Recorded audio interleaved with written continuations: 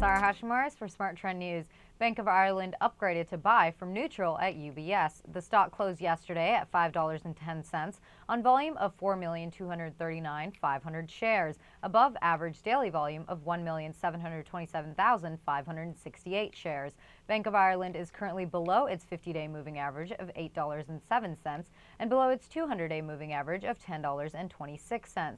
Smart Trend is bearish on shares of Bank of Ireland, and our subscribers received a downtrend alert on May 4, 2010 at $8.35, which has returned 36.4% to date. I'm Sarah Hashimoris for Smart Trend News. For more news and market analysis throughout the day, visit our website, tradethetrend.com, or subscribe to our YouTube channel, Trade the Trend.